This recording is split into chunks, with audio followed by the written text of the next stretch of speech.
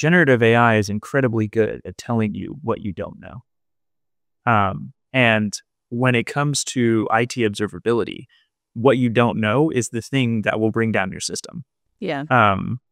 And so when you couple this idea that like generative AI is good at telling you what that is, it creates more resiliency, it creates more stability, more availability. I mean, like we in an industry talk about, you know, 3, 4, 5, 6 nines of availability as like gold standards. And I think that there's not an unrealistic possibility that we could get to a world where availability is 100%. Well, Because AI is not going to just tell you what's going wrong. It's just going to know what's going to go wrong before it happens. And it's going to solve the problem before it ever becomes a problem.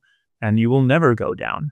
And there's a whole kind of really interesting world of possibilities when you think about it that way. well, loads of people will be happy if we ever get to that world where we're at 100% availability.